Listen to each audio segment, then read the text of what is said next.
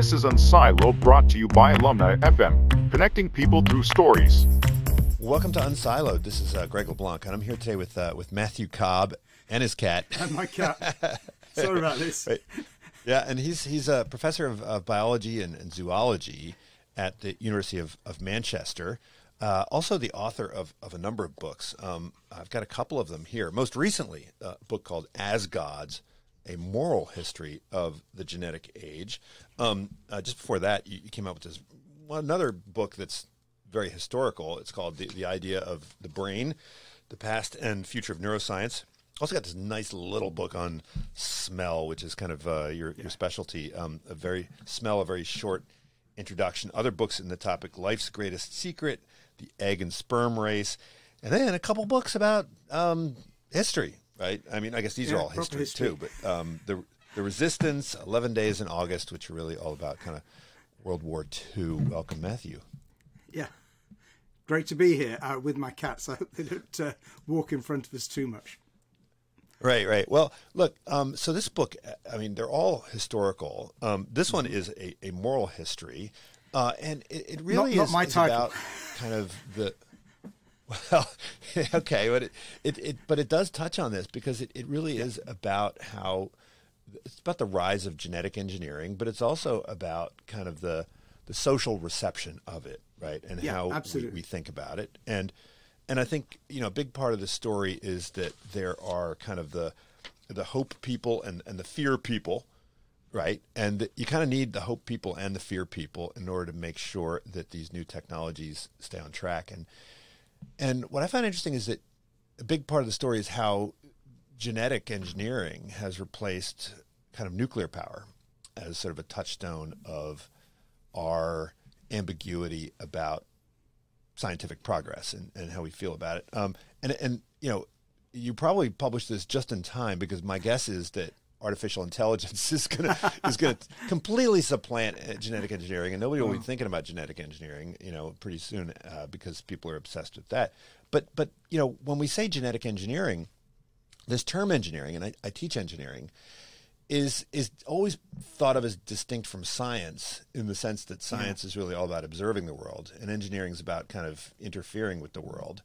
And I think there was this quote that you had from Richard Feynman on his blackboard, I guess, when he died, where he said, "What I cannot create, I cannot understand." And this seems to be like the engineer's mantra, right? Where we take things like molecular biology and move it into, some kind of practical science. Like, how do we use this to kind of improve or change the world?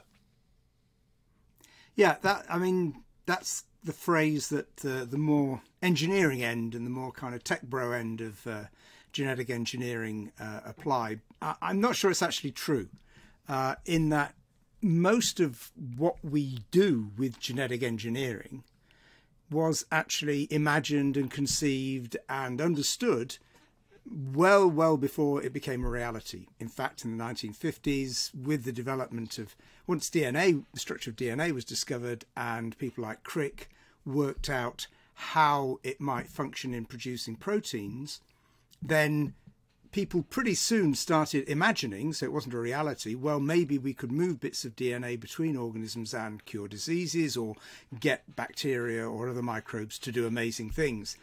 And that's actually what happened in the mid-1970s when, following the discovery in particular by Paul Berg, who went on to win the Nobel Prize, that it was possible to take DNA from a virus and put it in a bacterium or vice versa, and ultimately, in the mid-1970s, to persuade bacteria to produce the precursor of insulin. This was the big breakthrough which led to the tech explosion in the mid-1970s and later, the patenting of life forms, which was allowed in the US from 1980 onwards. There's a huge boom, and now anybody who uses insulin that is made in a microbe, not insulin as it used to be that was gouged out of a pancreas of some cow or pig that died in a slaughterhouse. And that insulin is much safer, much better than the insulin you used to get from an animal. And when they actually did the experiment and it worked, to everybody's amazement, because they didn't actually take the DNA sequence of human insulin because they didn't know what it was. They took the amino acid sequence, which was known, so the structure of the molecule, and then imagined what the DNA sequence could be, because the genetic code is what's called redundant. So there are many amino acids that are encoded by more than 3 letters of DNA, called a codon. And so they came up with an idea. They put this DNA into a microbe and they said, it's amazing. It turns out that Watson and Crick were right. So the idea, even before you could make it, you could turn it, take it apart and make it again in Feynman's terms, and then fully understand it, had been understood almost on a theoretical level and predicted back in the 1950s and 1960s. Well, before we dig into some of the scientific details, because although I feel comfortable with a lot of aspects of evolutionary biology, some of the details of genetics are still a little hard to grasp. Sorry for me.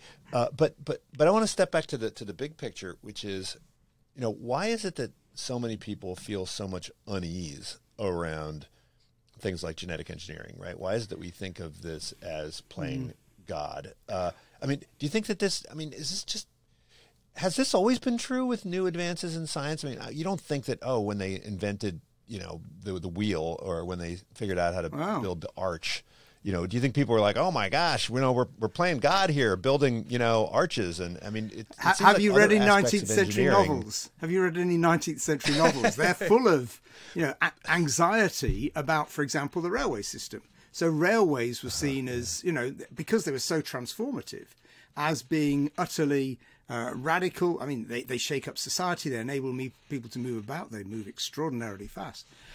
Think of electricity. And although it's not actually named, that's what underlies the creation of Frankenstein's monster in Frankenstein by Mary Shelley. So new technology generally does disturb us if it's very widespread. Look at all the fuss about screen time and are our dopamine systems being hacked by our phones? Answer: no, they're not. But that's what it feels like, because you can get addicted to this endless scrolling. So technology always has this very kind of dangerous aspect when it's introduced, and then gradually it becomes slightly less alarming. And that's kind of happened with nuclear power. With the beginning of with the Russian invasion of Ukraine, it kind of suddenly re-emerged with the threat of nuclear war. But in general, people are much more relaxed about it than they were, say, in the 60s. And I think the same thing has largely happened to aspects of genetic engineering, many of them. And one of the things that kind of demonstrates this is, if I deal with this in the last chapter of the book, I suddenly thought, well, what has culture been saying about it? Because culture is generally a good indicator of what society thinks about it, what we think is exciting, frightening, whatever. And I couldn't think of any major cultural creation since the 90s, in fact, since Jurassic Park, about the fears and the issues associated with genetic engineering. And although the Jurassic Park franchise has continued, it's not actually about the moral dilemmas which are at the heart of the book and then of the film. That is, your scientists were so busy about thinking whether they could, they didn't think about whether they should, as it's put in the film. But that seems to be accepted now. The films are just about, when are the dinosaurs going to go crazy? We just want to go and see angry dinosaurs. We're not interested in that moral issue. And it seems to me that has signifies or suggests that many people are kind of accepting of it. In the US, if you eat your maize, then your corn rather, we call it maize, you call it corn, then you're going to be eating GM corn because that's all you produce over there. And people may not like that. There's nothing to worry about. I don't think there's any evidence at all that there's any health problems. And so these things have kind of been accepted in Europe and in the UK for the moment. That doesn't enter the human food chain, but it is eaten by animals, and we then eat the animals if you eat animals. So these things have kind of calmed down enormously, and that's partly why I wanted to write the book, because there are three things that do worry me very much, at least one of which is, maybe two of which people are aware of, and the third one they're not. And I wanted to, one, alert people, but also I recognise that my fears are very similar to those that occurred in the mid-1970s, for example, when genetic engineering was first developed. Yeah. And it turns out that those fears were, well, whether they were unnecessary or not is not clear, but certainly they have not caused the catastrophe that some people feared. So I wanted to kind of test my own anxieties against the past and try and work out whether I'm making a fuss about nothing or whether I'm right to be alarmed. Yeah, what I really liked about that was that, when you start off the book, you say that you're worried about these three things, right? Heritable gene editing, right? Gene drives. I talked to Beth Shapiro about gene drives in an earlier episode, and gain of function. Now, of course, gain of function is something which has been in the news quite a bit, and it seems like the stakes are around the lab leak hypothesis for COVID.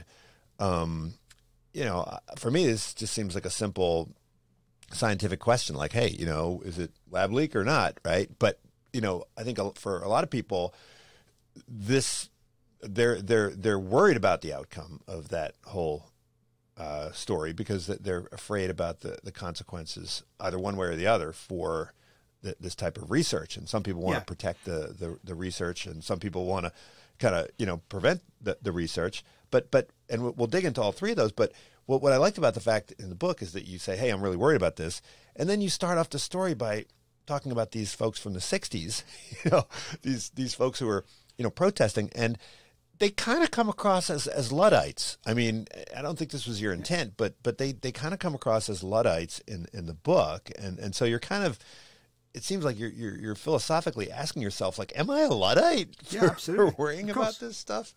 Yeah, right? I don't think I am. I don't think you answer one way or the other.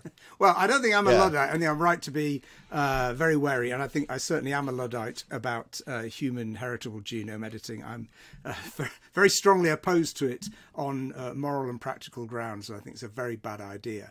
In terms of the other two things, then the gain of function studies. I do want to make very clear there is no evidence, and I don't know of any scientist who argues that the COVID-19 was a product of gain of function studies. There is no evidence of that. David Baltimore made some rather foolish statements at the beginning of the pandemic, but there is no evidence of that. The people who argue that it came from a leak from the Wuhan virology lab, their view is that these were microbes that were being studied in Wuhan and got out, because stuff happens, things can get out of labs, and they have done in the past. From what I'm not a virologist, I'm not an epidemiologist, but my reading of the literature is that it seems almost certain that it came from an animal, and probably from one of these most likely source seems to be a raccoon dog that were being sold in exactly the place where, in the wet markets, if you remember that far back in Wuhan, where it was initially suggested it began. But this is a material question. It'll be worked out. But there is no evidence that gain of function studies led to that. On the other hand, gain of function studies are so alarming that in 2011, the researchers who were carrying it out decided they had to stop until they could make it safe. And one of the leading researchers said, "I've done something really stupid," he said. And that is that he'd enabled bird flu, which is far, far more dangerous than COVID. He'd enabled bird flu to be transmitted through the air, like COVID, from one mammal to another. Now, he was doing this for very good reasons. He was trying to see, is it possible? Should we be worried about this? Can it happen? And sadly, the answer he's found out was yes, it can. But then you've got this thing in the lab that, if it got out, would cause something that would be far, far greater than what we've just been living through. It would be an absolute catastrophe. Mm-hmm. My view is that I don't think we need to know whether it's possible. I think we can be prepared for the worst, and that doesn't involve creating such organisms in the lab. It's not worth the risk. It's not worth any potential gain we might get. But as I say, I'm not a virologist, and this is an area of dispute. But I have the right to have my opinion as much as they do. So what's interesting about this whole history is that there's this event that took place, the Asilomar event, and I had found out I didn't know about this until I was talking to Stuart Russell about the need for maybe an Asilomar moment in the kind of artificial intelligence community. Everybody always wants an Asilomar. Yeah, everyone wants an Asilomar. But the thing about the Asilomar, the way you articulate it is, the way you describe it is that they never really addressed any of the ethical questions, like any of the big questions, like should we be pursuing this avenue of research? It was just about like, hey, how do we kind of make sure that it's, quote, safe, right? And that, there's nothing that, leaks out of the lab, like that everything's kind of contained in the experimental world. But there was no real discussion of should we even be pursuing this line of inquiry, or, should we be thinking about, what we're going to do with it, once we've developed it, which seems kind of, that it doesn't really answer the key question. Like you're saying, okay, let's make sure that Lawrence Berkeley Lab doesn't have, nuclear leakage, but no real question about like, okay, once we develop these bombs, like, what are we going to do with them? Is that really something that scientists should be talking about, or is that something that should be left to the, the ethicists and the philosophers? Well, I think everybody's got to talk about it. And I think the time to talk about it is when you are developing. In fact, before you're developing. We can see this in AI at the moment. The fact that these AIs, which are remarkably stupid, but are also, systematically racist. And if you call leave them artificial stupidity. Yeah, absolutely. If you leave them on their own, then they're going to cause all sorts of panic and chaos, and because they're simply reflecting what they've been trained on, and the world is not terribly nice place, so they just repeat and amplify that. And I don't, my worry isn't that we'll see the Pope wearing a puffer jacket and think, hey, that's amazing. The Pope wearing, which I did, I'm afraid I was completely duped.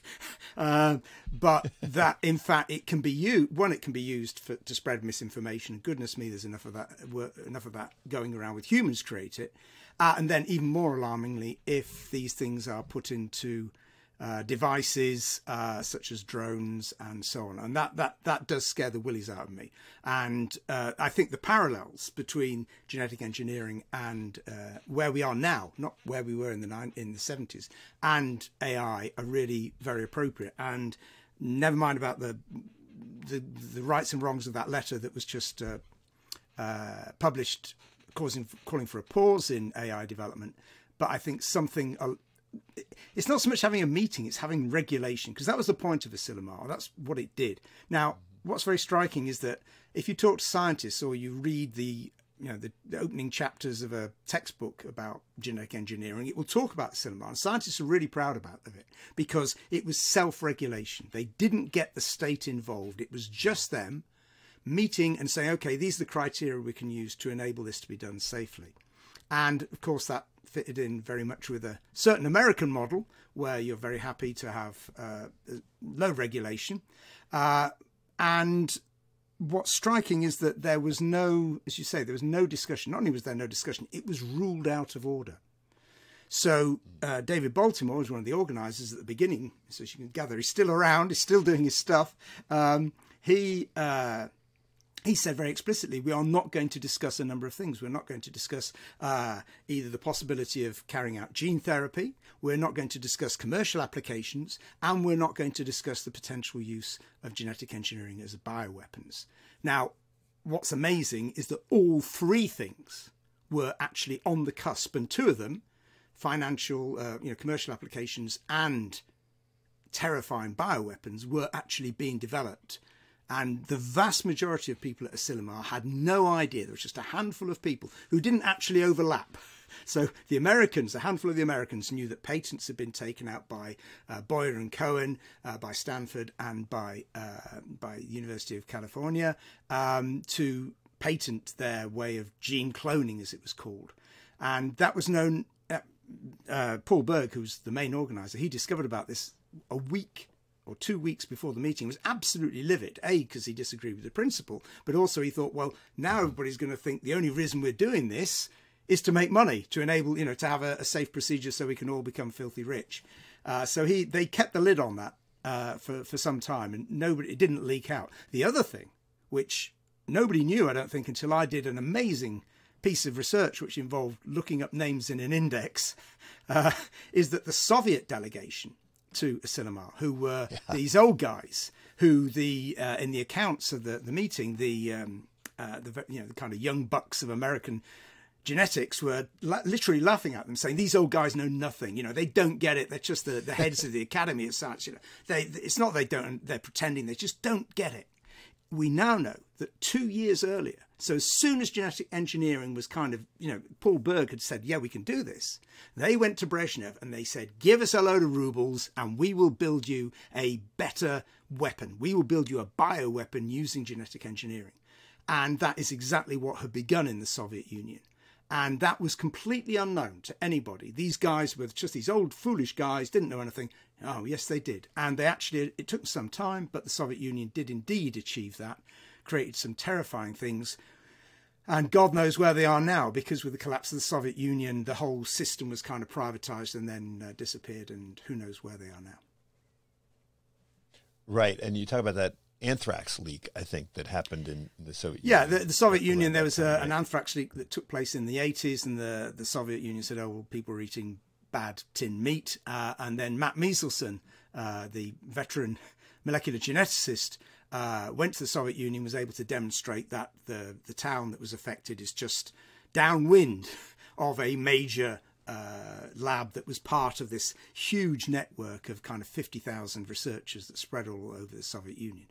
But I mean, there are, who knows what's been made and what's been built since. And people regularly get very worried about this, and in particular with the development of new systems like CRISPR, where it's even easier. All the time people say, well, a high school student could do this. Well, high school student can understand it, but carrying out the technique is difficult. And then the really difficult thing, I'm glad to say, is weaponizing it and enabling it to diffuse in the air. And even better, how to do that isn't actually shared by scientists. Those people who know, working in government labs, and don't release that. So I don't think we need to worry about terrorists producing bioweapons. It's states we've got to worry about. All of our states, your state, my state, the Russians, the Chinese. I don't know who's got them, but the Israelis, it's a very worrying business. Well, there's a moment in the book, I think part of the story is about these two things happening simultaneously, where Paul Berg wins the Nobel Prize, but then also the founding of Genentech. Yeah. Now, the founding of Genentech is a story that I know because I'm here at Berkeley and Stanford, and we this is kind of where all of this took place, and it sort of is not just a story of genetic engineering, but it's also a key part of the history of intellectual property in the U.S. And also it's really the beginning of the monetization of technology transfer from the universities, right? I mean, because of the Dole by legislation. And, the story about how Boyer was kind of dragged into this, I mean, it's phenomenal that you have this kind of unemployed venture capitalist who just kind of goes through the Rolodex of the Asilomar people and finds this guy, and the rest is history. Yeah, I mean, so this was one of the biggest surprises to me. So, I'll be absolutely frank with you. Entrepreneurship and all that stuff doesn't really interest me, right? I'm an old school socialist, and I think invention should be taken and exploited by the state and all the rest of it. But reading and writing about the Genentech business was so exciting. It was amazing. It really was. It's been well studied, so I didn't discover anything new. But it was a very, very exciting moment in history. I mean, of course, we focus on Genentech, and they all became, some of them became filthy rich. Boyer did. But there were loads of startups, and as is the way, so many of them didn't become filthy rich, and it wasn't great for everybody. But for Genentech, it was quite it was a brilliant insight, and the idea that they were going to go for insulin which was Bob Swanson, the unemployed venture capitalist who'd been sacked a few weeks earlier. And he got obsessed by it. And that was a brilliant insight and so sharp. And then Herb Boyer, who's a lovely man. I mean, I interviewed him. I made a radio program about this during lockdown on the BBC, which is available on there, called Genetic Dreams, Genetic Nightmares, folks. Check it out. And I interviewed all these people. Everybody was alive. It's absolutely fantastic. Talked to Paul Boyer, Paul Berg, who died earlier this year. Talked to Boyer. And Boyer is such an ebullient, delightful man. And yeah, he ended up, going into this world that, I mean, he was an old school academic. He never thought he was going to make a fortune, but it worked. And I mean, you're absolutely right to say this is all part of the Californian myth, because as I was delighted to notice in reading the Isaacson's biography of Steve Jobs, that Apple and Genentech were both incorporated the same week in just down the road from each other in Silicon Valley. And I thought, well, that's really telling us something. This, and indeed, Apple eventually surpassed Genentech's OPA. But when Genentech went public, the same day as Berg won the Nobel Prize, that was the biggest offer that had ever, largest amount of money that had ever been made on Wall Street. Mm-hmm. Well, of course, at the same time, you get this company Monsanto that is investing a lot in patented genetic crops. And, it's still, although I think everybody accepts the idea of genetically modified medicine, right? I mean, insulin is everywhere. As you alluded to earlier, there's still quite a bit of anxiety around genetically modified food, so much so that it's banned in large parts of the world. Countries in Africa that are experiencing famine will turn away, right, genetically modified food aid. So I guess culturally, like, why? I mean, if I can see if there was a concern about things that you put in your body versus things you don't put in your body, but you put insulin in your body, you put vaccines in your body, right? Why is not is everybody, there right? still this? So yeah, that's true. So there okay, there is an issue. I mean, I can't. I mean, I think we probably need Sigmund Freud here. We've got to delve very deeply into our collective psyche, or maybe Carl Jung. It's a collective thing, that there's something different about food, and clearly food is not simply stuff you put in your mouth. It's actually cultural, right? It's part of you. It's part of your way of looking at the world. And that's one of the explanations why China, for example, has been very reticent. Well, there's been a huge argument, which was one of the big revelations to me in working on this, that there's been this massive row in China over whether they should allow GM crops, and in particular, GM rice. And to the extent that they have allowed Greenpeace a remarkable degree of freedom within China to mobilize and campaign against GM crops. And, some parts of the Chinese army and bureaucracy think that it's an imperialist plot and it's going to, cause infertility and all the kind of nonsense you get. And other parts are very keen to develop it because China's got a very strong appetite for genetic engineering, including, I might say, in the past anyway, in humans, with kind of eugenicist overtones in their views. But I think to go back, again, this is something else that surprised me and was very striking. So Monsanto, well, it doesn't exist anymore. It's been taken over by Bayer. The name's disappeared. But Monsanto got a lot of bad press, and to be frank, it deserved some of it because it was very bullying and all the rest of it. But the starting point of Monsanto was absolutely amazing. Their interest in genetic engineering. The point, they said, was to their CEO at the time, said, we've got to get out of chemicals because it produced, AstroTurf, Agent Orange, DDT. I mean, what could be more awful? This was a company that, was based on kind of destroying the environment. And in the late 60s, they said, we've got to get out of chemicals. We can't go on doing this. It's not sustainable. So this is a remarkably modern, it sounds very, current, the view of what we should be doing. And the brilliant idea they had was to put an insecticide producing gene, a naturally occurring insecticide, which is produced quite by chance by bacteria. I mean, bacteria don't care about insecticides. They produce this substance which will stop caterpillars growing. And the organic farming movement allows you to put this bacterium on your plants, and they're still classed as organic because you're not fiddling around with anything. So they took the gene from this bacterium, put it into a plant, and that was a whole really complicated and, again, very exciting area of science, which, I know about this. I've translated books about this part of history and all the rest of it. And I was amazed to discover that no historian has studied the history of the genetic manipulation of plants, which on a planetary scale is the most significant thing we've done, right? Because it's been the largest take-up of any agricultural technology. It's been incredibly significant.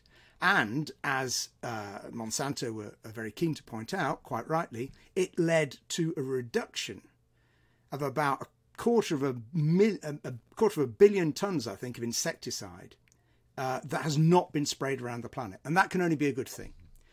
But this is a striking thing, that according to the US Department of Agriculture, there has been no increase in productivity. So this stuff is amazing. It's very clever, but it hasn't actually led to an increase in productivity. And we know the problems with Africa are partly ideological, but, Africa's a continent. It's not a country. It's not even a region. It's a continent. So there's lots of different places with different views. And the key example I use to explain the problem is Burkina Faso. So Burkina Faso produces some of the world's best cotton, very, very high quality cotton. At the beginning of this century, the government got very keen on what's called BT cotton. So that produces this natural insecticide. So the cotton plant will produce a natural insecticide, and that means that the caterpillars won't be able to chew it up and all the rest of it. So they said to all the producers, right, you're going to grow this cotton that we've bought from, I've forgotten who, some company in the US.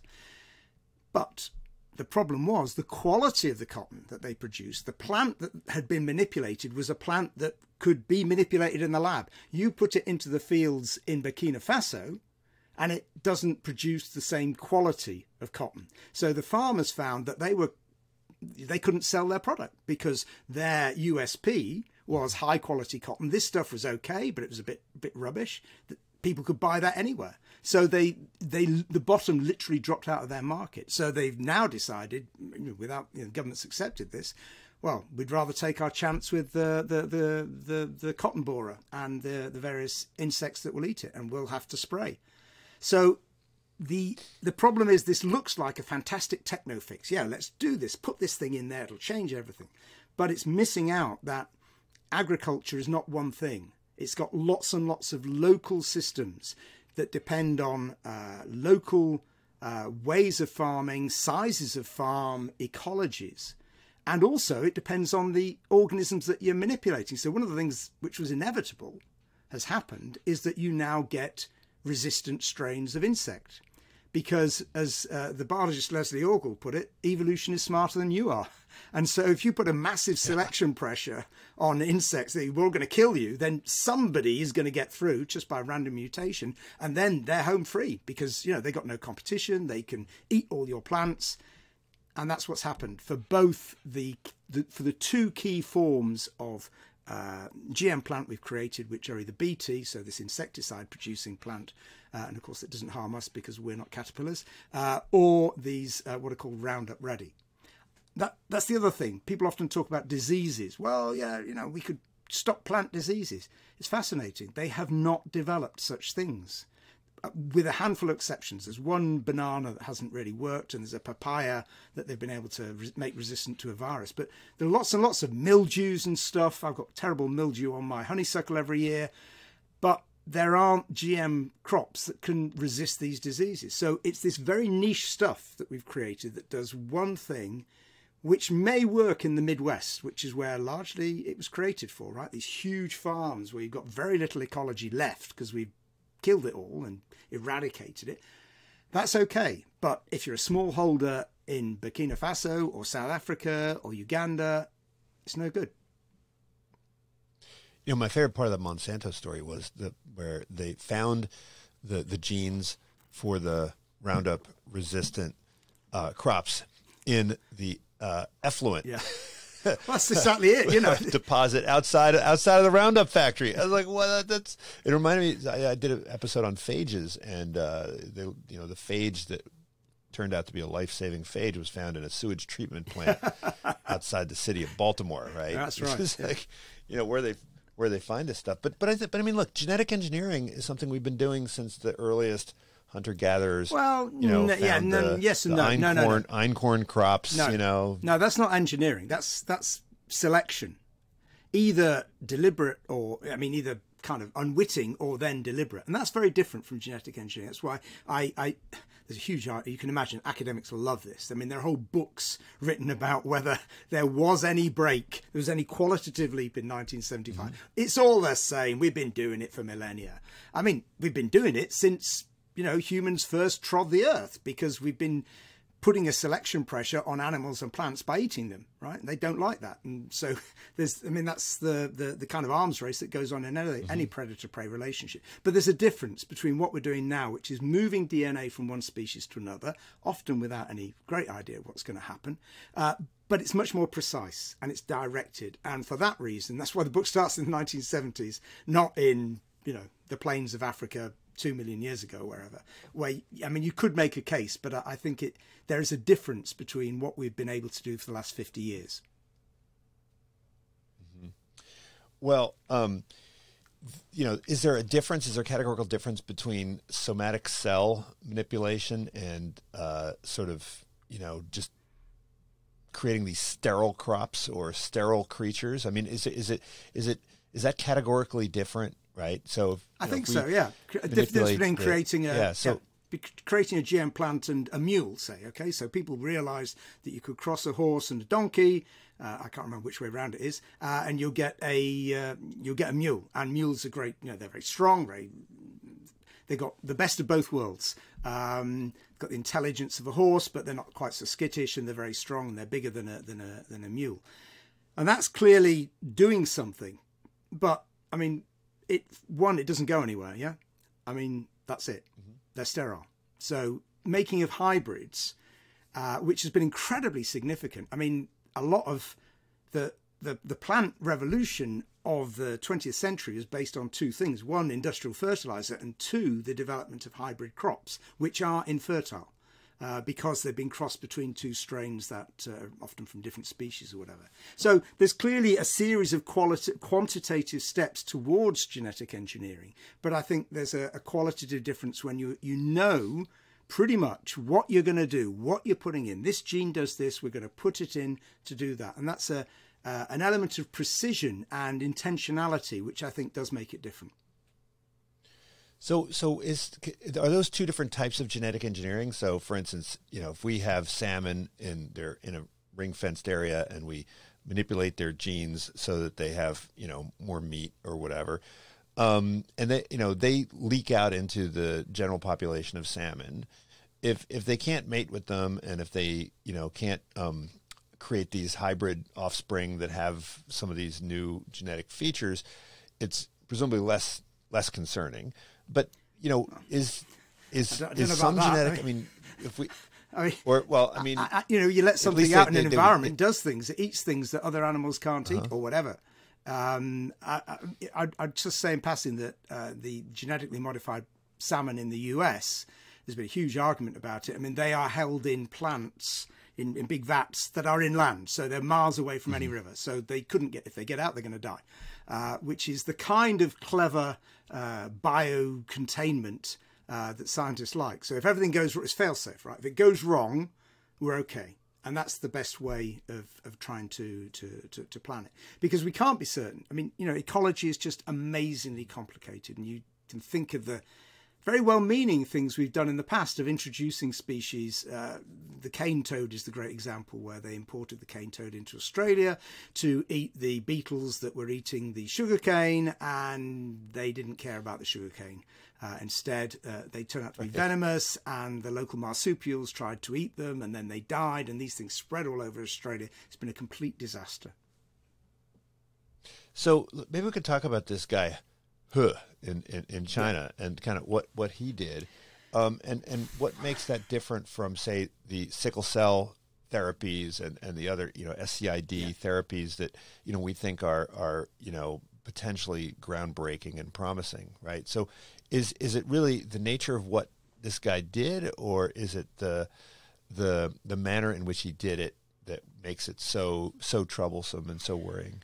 Well, I think it's a bit of both, but I'll just explain briefly what happened. So in 2018, he announced, and it was released. It was scooped by journalists very few days before he announced it.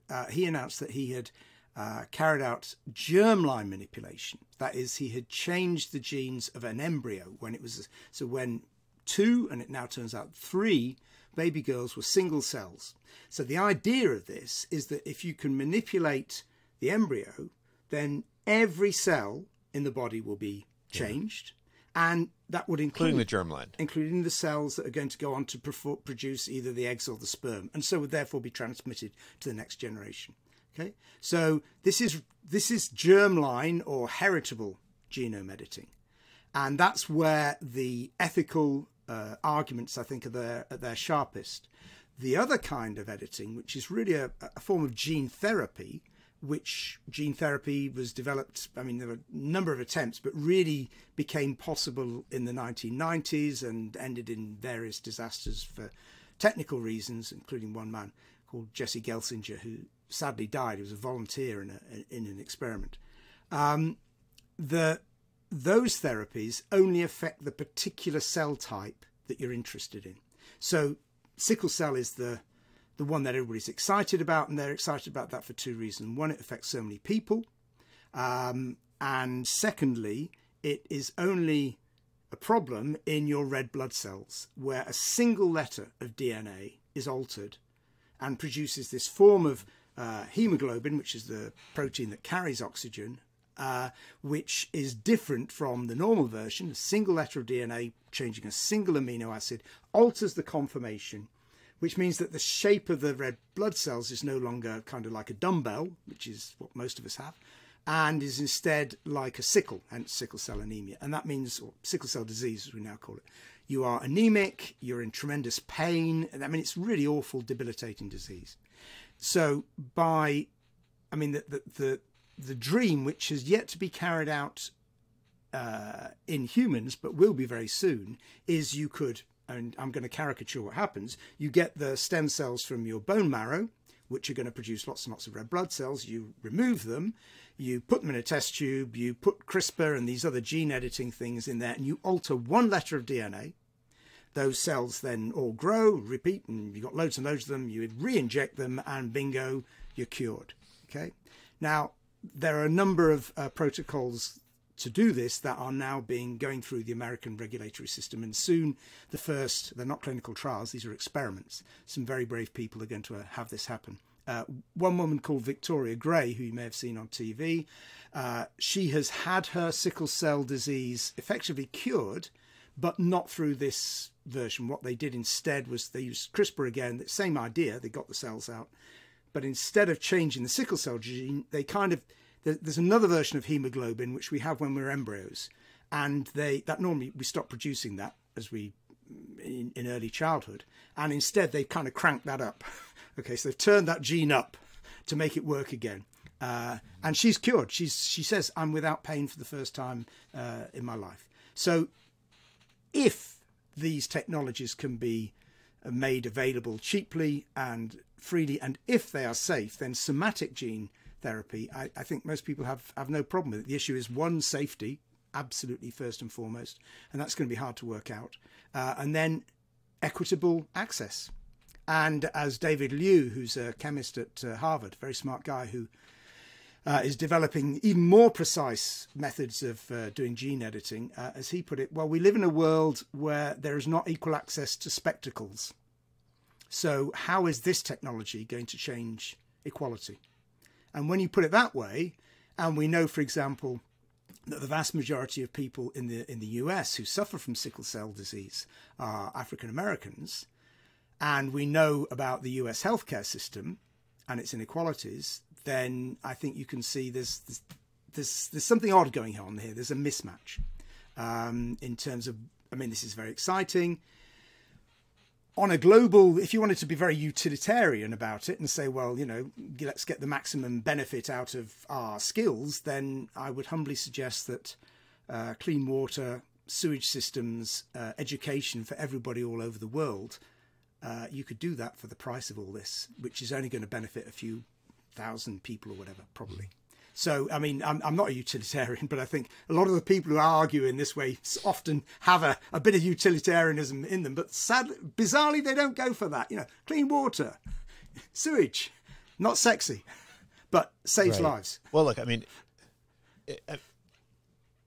well, to dig into that, I mean, in the United States, right? I mean, there is no clear line between what we might think of as medically necessary and what we might think of as cosmetic or, enhancement, right? I mean, I think most dentists make most of their money now from straightening and whitening, right? And, you go in there and to the dentist and they say, you need to be whiter. And I'm like, okay, now how's that going to affect my health? Well, it'll make you feel better. And it's like, you'll feel more confident and whatever. And it's like, well, what does that have to do with medicine, right? I mean, and that's where most of the money's going, right? I mean, or at least a lot of the money. So why wouldn't we expect, instead of going in to have your sickle cell fixed, where you're right, there might not be a lot of money.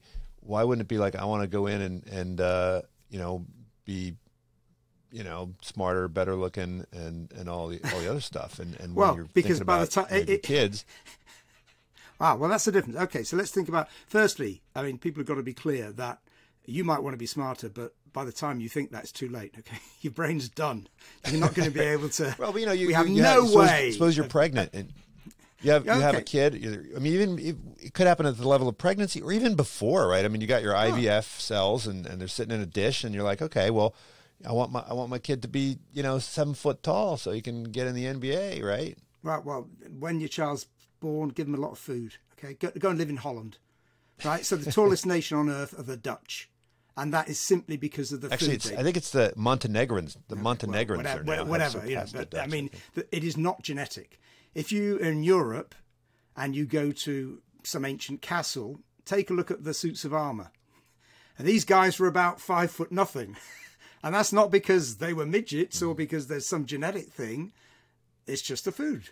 So, yeah, give your kid a lot of food. I mean, the same if you're pregnant, then there are some things you should take to avoid spina bifida, for example, various supplements, which are, none of these are genetic disease, but these are developmental effects. But these are all things you can do if you're wealthy, right? You can eat lots of good food. Now, the US is you're a very odd country because you have very little regulation. And, for example, germline manipulation is illegal in many, many countries. There is no federal law against it in the US. So if you are a very rich person or a private medical institution, and these exist, you could do what you want. As long as you passed your local ethics, which is, and if you're rich, you don't even have to do that. In the UK and in Europe and in many other countries, this will just be completely illegal. You are not allowed to do that.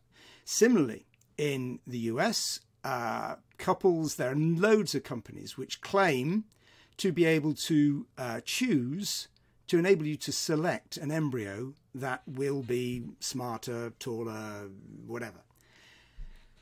That is illegal in the UK. You're not allowed to do any embryo selection for sex, for example. You're only allowed to do it for particular genetic diseases, and there's a fairly restricted list of them. And my advice to anybody who's thinking of doing this in the US is to save their money. Just to give you one example, let's say you were a really big Nazi, right? And you really wanted to have your child having blue eyes. That was your aim in life. And you learn at school that there are blue genes and there are brown genes, and brown genes are dominant over blue genes. So, yeah, that must be dead easy. We can fix the blue gene, right? Make the blue gene come up. We can have a blue-eyed baby, big Nazi. Except we now know that basically, I mean, that school stuff is never true. Whatever they tell you at school, it's always lies. And that's a lie as well. It's kind of true, but it is technically possible for parents with any colour eye to have any colour eye baby. I mean, some are pretty unlikely. So if you have got both blue eyes, it's pretty likely you're going to have a blue-eyed baby. But it's not guaranteed. And there are over 60 genes involved in eye colour, just in eye colour. In intelligence, I mean, there are genetic factors involved, but I mean, they are You've got to remember what this involves, and it's generally men who talk about this, right? Because all this involves IVF, and anybody who's listening, who's been through IVF or who has a family member who has, know that this is no joke. I mean, for the man, you know, your business is done in a couple of seconds. It's all over with. But for the woman, she's got to have her eggs harvested, as they delightfully put it, and that involves a deeply unpleasant series of hormone injections and all the rest of it, and you're still going to end up only with a few dozen eggs. If you want to increase the intelligence using genetics to have any perceptible effect, you would need hundreds and hundreds and hundreds of thousands of eggs. And even then, you would move it by the same, that your IQ score, for example, by the same amount as you can move your IQ score by having an espresso before you take the test.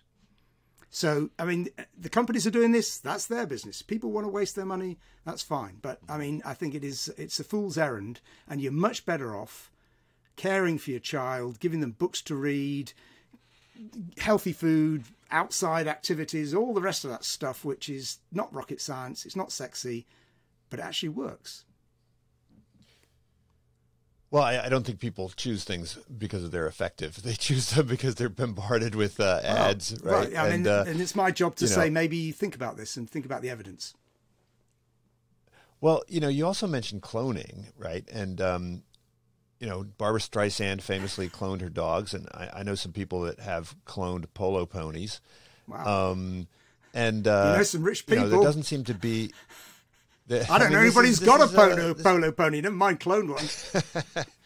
Well, I mean, this is this seems to be unregulated, right? I mean, presumably it's if you try land to of the free, home of the brave, humans, mate. You know, that's what your country's built on. I mean, you couldn't do that here. I mean, I guess you probably could. You could clone a horse. I'm not. I mean, the issue of horses is really interesting because people have studied. I mean, there's a lot of money in horses, racing horses, and trying to work out why one particular lineage or one stud is going to produce, or do they produce faster horses? I mean, it's really tricky. You know, if people have got favourite animals and they want to have another favourite animal like that, great. But I bet it's not exactly the same. I mean, identical twins who really are genetically identical aren't actually identical. They are pretty weird and eerie, but they're not identical. I mean, neither physically, their fingertips aren't, their fingerprints aren't the same, because that's a random developmental thing, and their personalities aren't the same. My first postdoctoral research study was studying twins, getting them drunk. And I can tell you, I mean, they looked sometimes exactly the same, but there were always differences in their behaviour. And yeah, they always, you know, you read these things about, you know, twins reared apart and they both had a dog called Skip and they had a red poster on the wall, all this kind of stuff. But, you know, there are eerie coincidences, which we all like and focus on. But they're, you know, identical twins are not identical. I don't know about Barbra Streisand's dogs. My guess is they're not exactly the same as her lost dogs. And if you have a cat that's, say, a calico cat, it's not going to be the same because there's a whole random... It'll look completely different. So you might be very disappointed. Well, I'd love to see the grant application. I want to get twins drunk. Oh, hey, we didn't have to do it. We got a load of money from the Scotch Whisky Association. I'm not joking. That's crazy. Okay. Well, I mean, the one thing, one of the three things you mentioned was gene drives. Now, like, unlike Monsanto, which wants its product to be sterile so that they can keep people coming back to, you know, purchase the next batch of seed, this is intentionally designed to, you know, be fertile, right? So the goal is to go forth and multiply, right? So you want to find a mosquito that is, you know, resistant to malaria and then have them go and kind of take over the population. So, you know, where are we there? And is this something, I mean, why one would think that the creatures that are out there in the environment are the ones that are best adapted to the environment. And so when we throw these new ones out into the population, that they would presumably, I mean, we look at feral pigs, right? Feral pigs are often, you know, pigs that escaped from domestication. And it doesn't take long before they kind of morph into, wild pigs, because those domestic genes don't really help them like out there in the wild. So how do the gene drives actually work? Well, the main thing they do is that they copy themselves. So the things that people are interested in is, in particular, sterility. So they're trying to get rid of mosquitoes. There are various talks about trying to make mosquitoes immune to malaria, but if you just think back to what I said about various resistant forms of insect, then you can just think, wait a minute, that's going to mean what's going to happen to the malaria parasite? It's actually going to mutate and it's going to become resistant, and that means it might resist our drugs as well. So that could be a very bad thing. But there are some people who are trying to think of fancy ways of doing this, because of course the mosquito doesn't hurt us, it's the parasite that it's got within it. So the idea that people have is to basically do, at the moment, when you hear about these releases of mosquito in Florida, for example, people are releasing sterile males. Now, males don't bite. It's only the females that bite. And the sterile male will mate with a female, and that means you don't get any babies. So the population will collapse. And that may mean that you can then, if you've got a disease transmitting area, that you can then, for example, cure all the humans of malaria, give them drugs or whatever. So when the mosquitoes return, they bite people, there's no malaria that they can then transmit. So that's what we do at the moment, right? We create, using X-rays or chemicals, sterile mosquitoes, and we release vast numbers of them. And this works. This has worked. There's something called the screwworm, which was a terrible farm pest in the southwest of America, and it was eliminated by releasing loads and loads of these flies, sterile, bazillions of sterile flies, which mated with the females, males mated with the females, and the population disappeared. So it can work. We can remove pests that way. But that was an invasive pest. It wasn't something that naturally lived in the US environment. The difference is that if you can do this in a wild population of mosquitoes, and the gene drive will copy itself every generation.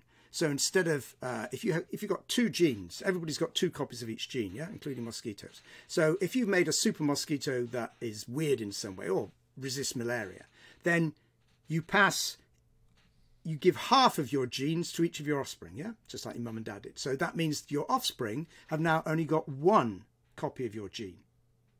But what a gene drive does is it now copies itself over to the other chromosome. So your offspring have two copies, and their offspring, and their offspring, and their offspring. So it basically grows exponentially. The people who first created one of these things, they've been theorized before, and these people created it without knowing about all the arguments there'd been for about 15 years about whether this was a good idea. They called it a genetic chain reaction, and that's exactly what it is. I mean, it's a genetic bomb.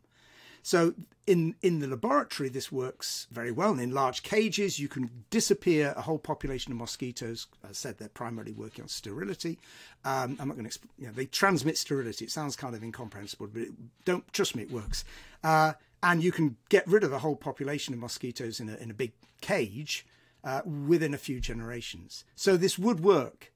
The question is, then what happens? What happens to the environment you've altered? Because although no species simply lives on a particular mosquito, in a way it's worse, because there are lots and lots and lots of species which all eat mosquitoes or their little wriggling babies in the water. And if even some of those species go a little bit hungry, then, these things, ecology is full of cascades and unintended consequences. Mm-hmm. And furthermore, you can say, well, look, if I was 600,000 people every year die of malaria, okay? The vast majority of them are children under 5. And if I'm a parent in an African village where there is such high death rates, I'm going to take this, right? Because you don't want your children to die. I get that. But, and I also think they should have a right of veto if they don't want it for whatever reason. But should they have the right to decide for the region, the country, the continent, the planet? Because mosquitoes move about. Zika virus, which ended up causing such problems in Brazil, originated in Africa, where it is not too much of a problem, and the mosquitoes aren't a problem. But the mosquitoes and the virus went across the Atlantic on boats, the larvae in pails of water on a boat, and then invaded South America. Both the virus and the mosquito changed, and now we've got a big problem with this very unpleasant disease. So you could have unintended ecological consequences. We could have changes, around the planet, and we don't know enough about ecology to be able to say, okay, this is great. But we've got those people dying. Now, perhaps there's a solution, because you may know that the WHO has just approved a new vaccine for malaria, which is fantastic news. I mean, people have been banging away at this for decades. That this is for children, and this can save lives, and we will see a massive reduction in the death rate if there is good uptake. The other thing that we can do is to alter the mosquitoes, but not genetically.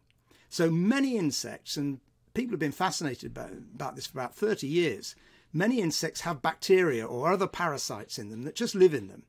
And this means that when they mate with other members of their species, or slightly different members of their species, the offspring is sterile. And there have been a number of trials of this, not on malaria-causing mosquitoes, but in other versions, where you infect the mosquito with the bacterium. It's quite okay. It doesn't know. It flies about. It bites everybody. But when it mates, it doesn't produce. It produces sterile offspring. So you've done the same thing of reducing the population size, not eliminating it completely, which is what a gene drive would technically do, but substantially depressing it. But again, maybe certainly the plasmodium, as it's called, the malaria mosquito, the malaria parasite, is going to fight back. So again, we've got this problem of creating an arms race. Do we want to do that? I mean, these are really big questions. I'm not clever enough to work out the answer. We need all these things. We need international regulation of this. And this applies to AI as well, I think, And the problem is we live in a world in which, although there are examples of regulatory bodies, Civil Aviation Authority, right? When you get on a plane, it's going to be okay, because there is the International Civil Aviation Organization, which was set up after the Second World War, which regulates. You don't have to sign up to it. You could have your own airline, your own airport, which didn't sign up to this, but you'd be crazy to get on an airplane that didn't have that kind of backing. The same with the International Atomic Energy Agency. That regulates international atomic energy. These are both very dangerous technologies, and yet with good regulation, they are quite safe. And I think those are the models we need to be thinking about for all these areas, of having some kind of international body which people can sign up to. It doesn't have to be, imposed from on the top. It should be agreeing to it and all the rest of it. That's where it gets really hard, because the science and the ethics is hard enough, right? But now we're talking politics, because, as you know, the US, for example, hasn't signed up to the International Criminal Court, and many other countries. Russia hasn't either. So there's no appetite for international regulation on a global scale. There was after the Second World War, because it had been horrible, and everybody thought we better make sure this doesn't happen again. So, the end point of my book is, we're going to have to think about this very hard. And that's one reason why I care quite a bit about it, because it's not going to move without people caring, and then making politicians care, because politicians aren't going to bother about this unless there's some kind of recognition, like with AI, that this could go wrong. And the only way of... Just to dig into that analogy with AI, right? When people talk about all the things that can go wrong with AI. I'm thinking in terms of like bias, right? Yeah. People say, oh, look at all the bias in AI. Right. Well, the proper comparison is not with perfection, but with whatever it is that the AI would be replacing, right? Which is the human algorithm, which, has plenty of bias, right? Wow. So the question is, is there less bias, right, in the algorithm than the human? And so, everything that is said about genetic engineering could also be said about, selective breeding, let's say, right? There's unintended consequences, right? And so why wouldn't we say, well, here, instead of doing some selective breeding where we're targeting one change and we might get like a gazillion other changes sort of accidentally, we can go in and like precision snip, right, with CRISPR, and just make sure that we get the little thing that we want. Just like in AI, we can just say, oh, let's delete the column on race. Let's delete the column on gender, which you can't do in the human brain when you're making decisions, right? So isn't this, you quote Stuart Brand, and I think this was a great way to end the book. And he said, you know, let's not talk about not being gods. Like, we are gods. Let's just figure out how to, you know, be good at it, right? So isn't like being really precise about it, doesn't this enable us to avoid some of the unintended consequences in ways that we couldn't before? Well, the first thing is to see whether we are gods, right? Because there's a lot of rhetoric. And, I mean, the US title is not my title. I know it goes down very well over there, right? But that's not what I call the book. I call the book The Genetic Age, Our Perilous Quest to Edit Life. And the US title is much more dramatic, and it also includes the word moral, which I don't feel very comfortable with. But I think the first thing is, okay, what about the rhetoric, right? So the precision you've just been talking about. CRISPR, it's a pair of scissors. It's really precise. It just changed that. Well, that depends. It turns out to be unbelievably complicated. And, for example, in primate embryos, and this includes humans, if you use CRISPR, when you're manipulating an embryo, then it's not a pair of scissors. It's like a chainsaw run amok. You can lose whole chromosomes. And this has become, people have become aware of this over the last 2-3 years. You called this genetic butchery. Yeah, I mean, well, that right? absolutely. You said genetic butchery. You know, I mean, it may be possible to do it safely, okay?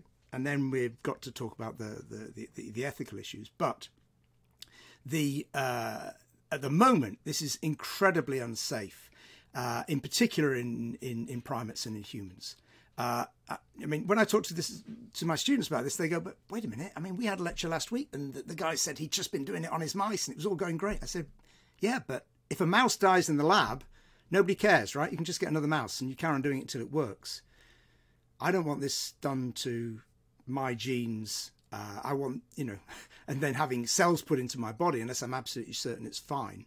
And I certainly don't ever want it happening to any offspring of me or anybody else. And at the moment, this is incredibly dangerous. So we're nowhere near being gods. On the other hand, your point about selective breeding is absolutely right. And I think, for example, with plants in particular, then there is the possibility that, although plants really don't like, CRISPR is really hard to get working in plants. I mean, there's all sorts of, behind the myths, behind the one phrase, buzzword which gets all the tech bros excited. There is amazingly hard biology, and plants don't like it very much having their cells CRISPRed. And you've got to understand really exactly where and when you can do this and how, and that will change from species to species. It's infuriating.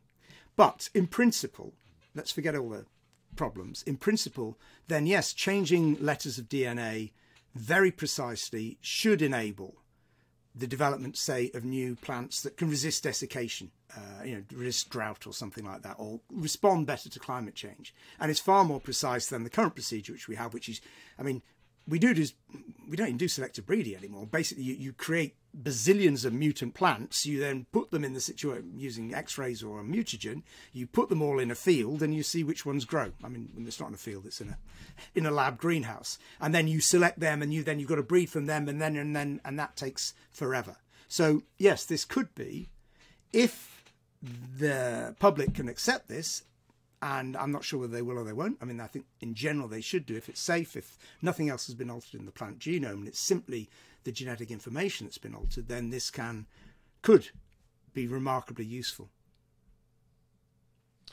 Well, Matthew, this has been fascinating. Thank you so much for joining me. The new book is called, in the US, it's called As Gods, and in the UK it's got a much more sober title. You can't say it. The Genetic Age, yeah. And it's great to talk. I mean, yeah, you have to get me back to talk about all the other stuff. Yeah, of course. We didn't even touch this book, which was the reason why I reached out to you, which is the idea of the brain, and also my favorite sense, of course, smell. And I got to figure out, how on earth you also have a completely alternative career and personality as a historian of World War II. And talk about unsiloed. I had not read those books, but I ordered them all, and so I'm going to go and maybe read them on vacation whenever I have. The second one is on the liberation of Paris, and my advice to you is to go to Paris in August and walk round and see what was happening in 1944. I'll do that. Thanks so much. Thanks for having me. It's been great. This is Unsilo, brought to you by Alumni FM, connecting people through stories.